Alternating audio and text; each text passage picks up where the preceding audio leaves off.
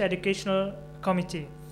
Dr. Boyaci presently leads the Education Committee of UNESCO in Turkey and is also a board member of the Turkish National Commission of UNESCO. He works as a consultant, especially for issues such as education for sustainable development, 21st century teaching skills, and analyzing of educational data within the UNESCO framework. Previously, he was attached at the Ministry of Foreign Affairs of the Turkish Republic. He has worked as an academic consultant on educational issues and investment projects in Turkey, Republic of Northern Cyprus of Turkish Republic. In addition, his work as an academic consultant and a member of the steering committee in national reform projects titled 21st Century Strategies for Teachers, Development for Instructional Curriculum for Primary School Teachers at the EU countries, and the European Portal for International Courses and Services, are some of the European Union projects that Dr. Boyaci has worked on as an expert and senior national manager. Today, Dr. Boyaci will present e-learning as a change agent in paradigm shift of Turkish education, policies and practices. Dr. Boyaci. Thank you. First of all, it's a great pleasure and honor to be here. I want to express my appreciation to Human Life Advancement Foundation, to its president, Dr. Martin bin Mohammed. I'm going to talk about the learning is changing and change the nature of education, meaning of being a student, teacher, school principals, and a parent. Actually, we are moving from the dark in the classroom where we are sitting with our books and the notebooks to the learning is occur everywhere without limitation of the time and space on laptops, tablets, and other mobile technologies. Learning is gonna be happen where and when we need.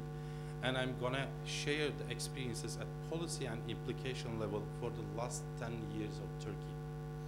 I'm sure that almost all of you have a smart mobile phones and you came here with them in your pocket. And maybe some of them came with the laptops or the tablets. 30 years ago, if you are a good student, willing to learn, you always have a pen in your pocket, and it was appreciated by teachers or the adults. 30 years ago, if you are a good student, you attend the classes regularly, otherwise you can't compensate the missing classes.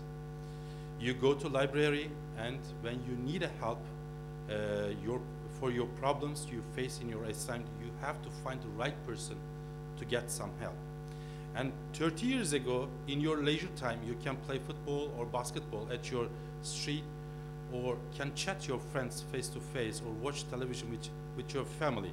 You have to wait the popular Hollywood films to watch at the cinema in your time.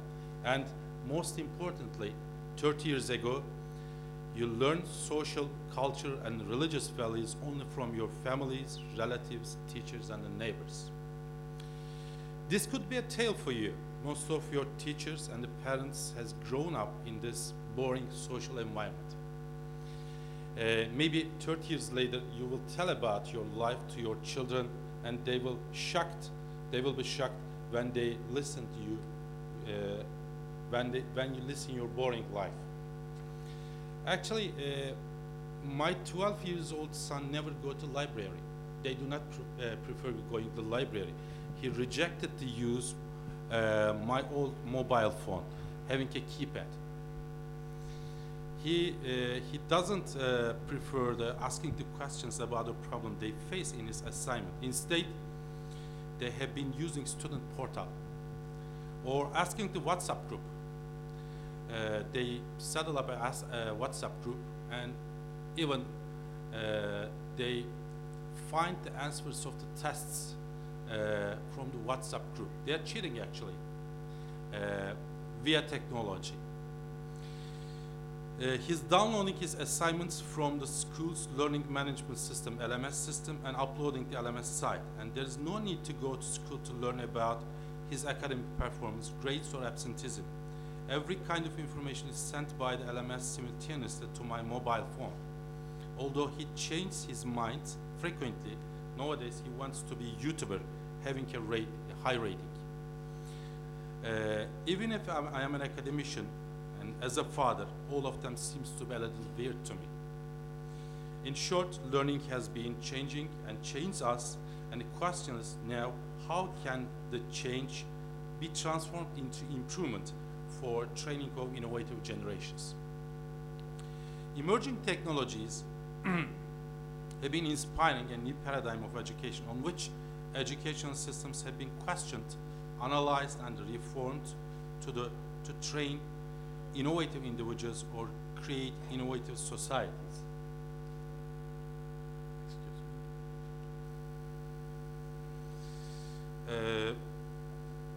And digital network and mobile media has challenged the traditional assumptions about being a student in classrooms or schools, roles and responsibilities of the teachers and school principals, expectations and attitudes of parents. Space, time, content, and the learning outcomes of education has changed its forms, and pure online or blended or hybrid models of learning have been emerging in the different countries of the 21st century. In almost every country, governments with NGOs and private initiatives have focused on educational policies offering the efficient, affordable model of the learning. Turkey is also one of these countries. I want to give some information about Turkey to understand the projects on e-learning profile of the Turkey. Turkey's population is almost 77.7 million and has very young population. Approximately 24% of total population is between the age of 6 to 20. And 65% of population is under age 40. Turkish education system can be characterized as a predominantly public and is centralized. Compulsory education is 12 years and starts at 6 years old. Since 1998, the government has recognized the importance of the ICT integration in classroom, and various efforts have been made to provide schools with access to computer equipment and interactive teaching technologies. By so, ICT integration to educational settings and synchronous and asynchronous learning on the web has emerged as a critical issue for creating innovative educational environment. However, there was no official policy paper on ICT integration or web-based learning. Within this framework, between 1998 and 2004, the World Bank supported basic education project implemented aimed to improve the basic education quality by providing computer labs and educational materials to the schools. With the scope of the project, computer equipment was provided, and approximately 2,800 classrooms and ICT trainers and the coordinators were trained. However, the World Bank notes that insufficient computer software was provided to the schools, and actual courses taught by the ICT trainers were limited to laboratories and focused on the basic computer skills. Additionally, subject teachers were not trained in how to integrate the computers into their subject teaching. After the experience of the World Bank project in 2006, Turkish government announced the first policy paper, Information Society Strategy, ISS, suggests that widespread introduction and use of ICT is considered as one of the primary means of the maintaining sustainable economic growth. For the first time, ICT, including e-learning facility, has become an integral part of the official educational policy paper. The distinctive features of this policy paper focuses on the implementation objective, which is a massive transformation of all educational settings into digital learning environments. This project is so-called FATIH project, and it covers up the elementary and secondary education. The government considers it's an imperative to prepare this generation be a driving force of the Turkish economic growth and the transformation to the information society. The information society strategy implies that the means to this end by ensuring that ICT is used in schools both to support the curriculum and impact ICT skills, and that relevant content is available for the lifelong learning outside of the school. It's expected that this will also create a sustainable demand for ICT and to build a sector. As you see, the Turkey put a strategic plan on the stage of e-learning. At the first stage, the basic ICT stage and some essential tools, and the laboratories was founded. And second stage focus on learning and the laboratories instruction and the training of the instruction can be important. And stage 3, classroom of e-learning, and the last stage is one-to-one of e-learning. This is the last stage of this blueprint of the e-learning. And in this project objectives, when we talk about the project, online content and professional development, innovative technologies, student-centered problem solving and collaboration, ubiquitous access, one-to-one e-learning environment, and student motivation are the integral components of the project. Actually,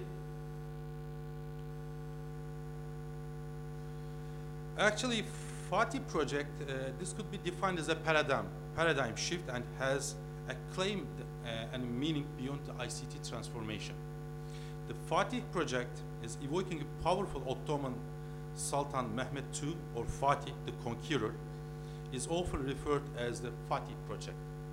The Ministry of National Education designed Fatih to provide interactive whiteboards, tablets, computers, and internet network infrastructure to all schools in basic education in an attempt to enhance the equality of opportunity in education and to improve the ICT users in teaching and learning process of the school. Fatih intends to set up ICT hardware in 40,000 schools and 620,000 classrooms across Turkey. The project, which was initially launched secondary schools but will eventually reach the all grades level between 2011 and 2019, and has 5 main components. So far, Ministry of National Education has distributed 732,000 tablets to the students as a part of the movement to increase the opportunities of opportunities and technology projects, which is called Fatih project. When we talk about the project objectives, the preparation of the infrastructure is the first and prerequisite phase of this project for hardware and the software that comprise effective procurement and distribution and technical setup of equipment of the schools. In this sense, interactive whiteboards, infrastructure of the internet, and data show equipments and other equipments being distributed to the schools. And secondly, provision and management of e-content that entails the creating a new class materials, and this is also in the process. Different e-materials has been prepared by the help of private initiatives, private sectors. Actually, the ultimate goal is to create a market for e-learning materials, preparing of e-learning materials. And effective usage in line with the curricula that aims to find the new channels of integrated ICT usage with the course of curricula. It's still going on process. And fourthly, consciousness, reliable measure of usage of ICT and internet that focus on the teaching of users ICT, how to use the relevant ICT tools with complementary information on the web. And the fifth and the most important stage, I think, in-service training to teachers. 2, for ICT instruction in classroom that enables the teachers to use ICT tools effectively in classroom environment. In this sense, as a pilot, Fatih first distributed the phase, excluding tablets, began 2010 and 2011 school year in 4 schools. Each classroom in this school was equipped with a laptop and a projector and interactive whiteboards. The second distribution phase, including the tablets, was completed 17 provinces and 52 schools in 2011 and 2013. Following the second phase of the distribution, Ministry of National Education decided to grant internet access to tablets while in schools. The specific modalities for ensuring the equitable access to the internet after the school hours and at home are still under development. With the FATI framework, 680,000 teachers should receive 2 modules of training starting 2012, and implementation of 30-hour training on ICT usage in education and 25-hour trainings on preparatory education were launched. According to Minister of National Education, more than 120,000 teachers received the trainings as April of 2013. And the goal of the equipping schools with FATI project, particularly with interactive whiteboards and the computer classroom, predates the FATI by over a decade in Turkey as described above. However, previously schools had to fundraise locally for ICT equipment. As a result, schools in wealthier communities were better resourced, while the other schools remained marginalized. The word opportunity in acronym FATI refers to the effort to counter this trend and ensure that all schools and students have comparable opportunities. However, identifying the specific objectivities of the efforts is necessary in order to evaluate whether inputs are appropriately designed and supported, and ultimately whether objectives have been achieved. Some of the possible objectives: social, societal transformation, economic transformation, education transformation could be discussed. In terms of social transformation, as the demand for technology and digital service increases, it follows that production of innovation that add the value for both internal and external consumption. Furthermore, increased access and use of can foster the cultural development, social integration, and democratic participation. Therefore, by reaching the youth of today, using the schools as an entry point, FATI can potentially contribute to Turkey's vision on information society and transforming the country's human capital to be more competitive. Although FATI is not mentioned by the name in ISS or other national education strategy documents, the name alone communicates the commitment to social change through the improving equitable access to technology. Large-scale one-to-one education technology programs have been explicitly cited social transformation and civic engagement as a goal, actually in Peru or Uruguay respectively. And some report that mere presence of the technology improves social morale as a symbol of modern opportunity and progress. In terms of economic transformation, economic terms is often used to justify the ICT in education investments, either directly through the manufacturing or indirectly through the human capital development. Estimated cost of the project is about $7 billion US. And 84,000 interactive whiteboards and 732,000 tablet computers so far purchased for schools come from the Turkish manufacturer.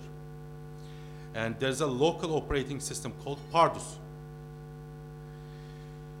being promoted for use to the tablets and interactive whiteboards as a way to improve the local ownership and to avoid the long-term dependence on closed system. There was also reportedly an intent to require that 50% of manufacturing of the screens, 30% of integrated circuits, and 70% of batteries be done in Turkey. The government is also encouraging the foreign firms to be involved in the FATI, provided that they meet requirements such as establishing production and research development facilities in Turkey. And educational transformation. Such a large investment in tools for teachers and students will necessarily transform the education system.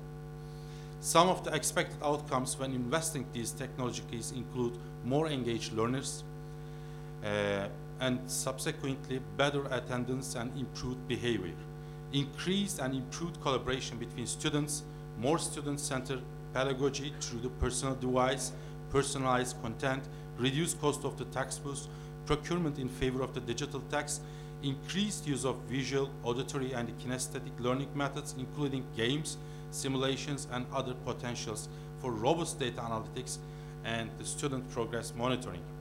Although these goals seem to self-evident to technology proponents, very few of them have actually been proven to result for implementation to one-to-one by tablets. This is the criticization of this practice. And lastly, I'm focusing on the critical points to be kept in the mind. Scholars and the practitioners who write about the ICT in education and e-learning agree over and over again that the mere presence of technology will not improve any kind of school-level outcomes, and the technology favors the prepared organizations.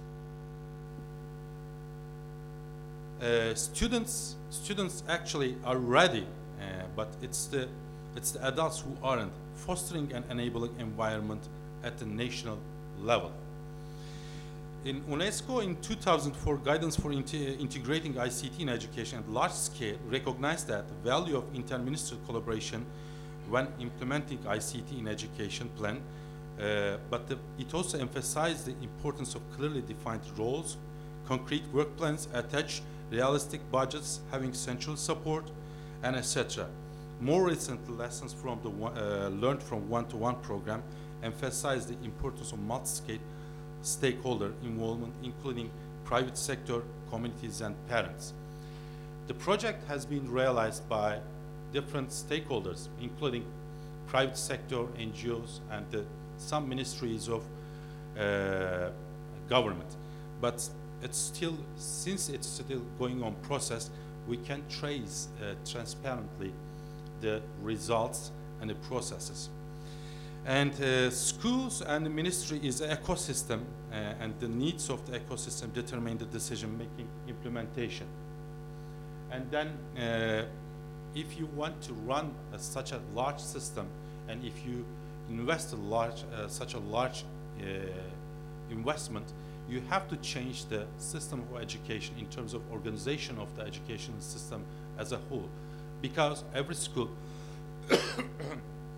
has a sensitive demand, has a sensitive to the demands and supplies, and all of them should be met by the centralized authorities, not the ministry of the authority. So the ecosystem should be constructed and should settle up to run the system is another proposal for this kind of investments. And the other one, there's a need for investments to use the technology in education. Why do your teachers learn or produce e-learning materials in schools and in classrooms?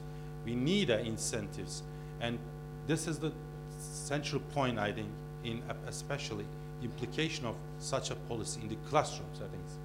And it's not the boards that are smart, it's the teachers. It's, I think, the core part of the project, because without a teacher intervention, without teacher training, such kind of projects could never be succeeded at all.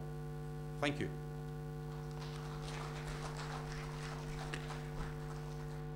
Thank you, Dr. Boyaci.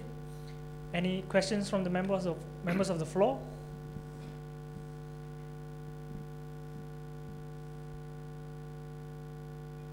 Do you have any questions?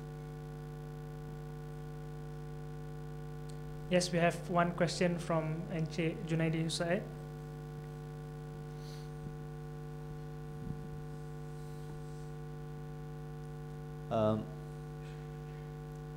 I'm just curious, your second last point on the critical issues to be kept in mind about the incentives for the teachers. Mm-hmm. What kind of incentives that you have, you are suggesting, and why is this so? Isn't there incentive already embedded in the whole system, being technology that is being used that will motivate people to learn and the teachers to adapt? Thank you. Thank you. Actually, this is the very critical question. In Turkey, as almost most of the countries, the teachers are the civil servants, has a job guarantee. So this is in some points it's something good, but mostly it has been criticized for the motivation. So for the incentives, there has been different kinds of projects. One of them is the career stage for the teachers. For example, I'm a teacher, I became a teacher, and 30 years later, I'm still a teacher.